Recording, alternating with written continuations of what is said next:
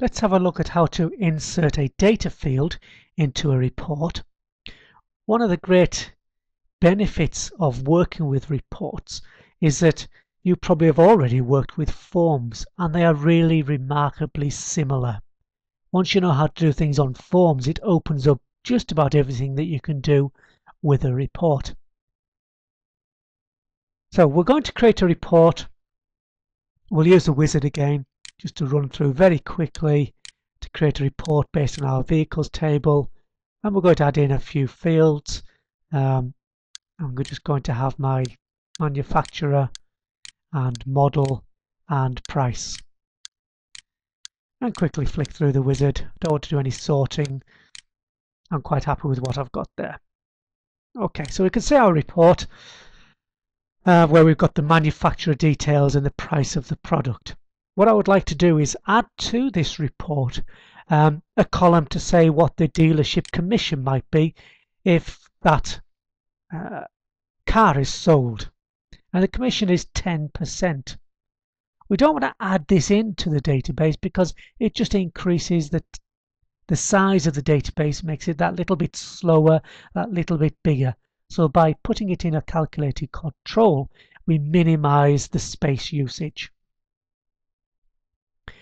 Let's switch to design view. And of course, in previous videos, we've already looked at how to format the properties of the various boxes. And in the last video, we looked at how to concatenate. And this really is just combining those two skills of using properties and concatenate. Because it's a calculation, we need to add a text box. Once we've got that selected, we can choose whereabouts on the report we want the box to be, and it automatically gives us our label. Now I don't like that label, so we're going to change the properties and change the caption and call it commission. That looks okay. And we'll also move that. I can select just that by using the cut tool to put it in the header section. And then I'll just move that across. It's a cumbersome way of doing things when you're working with moving these labels between the sections. Okay, so we've got our commission looking good, and there's our unbound text box for us to do our calculation in. Whenever we're doing a calculation, make things a little bit bigger to make it easier to see. We always start the calculation with the equals sign, just like we do in a spreadsheet. And basically we just add the name of the field that we want to do the calculation on, in this case the price.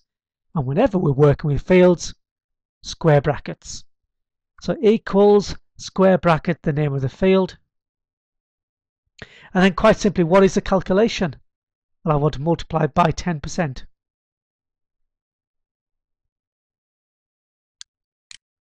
Let's see what that looks like. So there's our calculated field. Oops.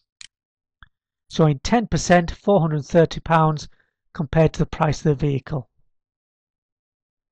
Of course, that does not look very tidy.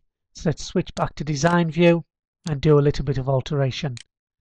First of all, of course, you can move the fields about to get them more in line and the same shape and size. Now that can be tricky, especially matching up formatting. So remember, you can always use Format Painter to match things up in case of your formatting and background colors. Remember also, you can look at the properties of a field and look at its particular sizes, and then you could type those sizes in to the properties of the new object. That blue line is just an object by itself, so I can click and drag and make that blue line a little bit bigger.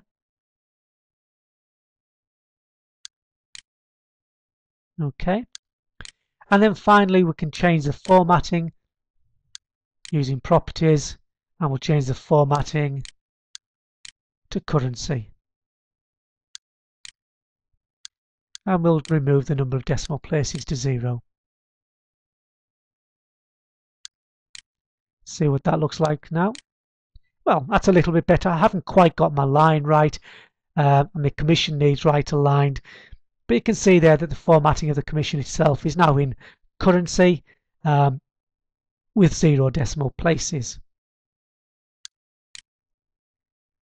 So that is adding a data field to a report. Very briefly, we use the control toolbox to add a text box. Once we've got our text box, we can type in any calculation there we choose, and then it's just a question of doing the formatting. Remember, calculation always starts with the equals sign and then the name of the field and whatever calculation you want. Now you can do these calculations on more than one field. If you had a field of VAT, for example, you could do price times VAT.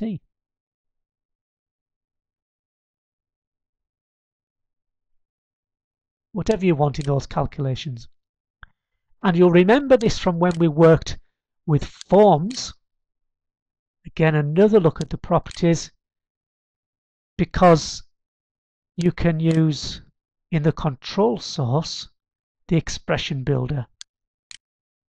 I'm not going to go over how to use the expression builder here. We did that in the forms video. So if you want to know more about expression builder, go and have a look at the forms video on calculated controls in forms. Calculated controls on a report.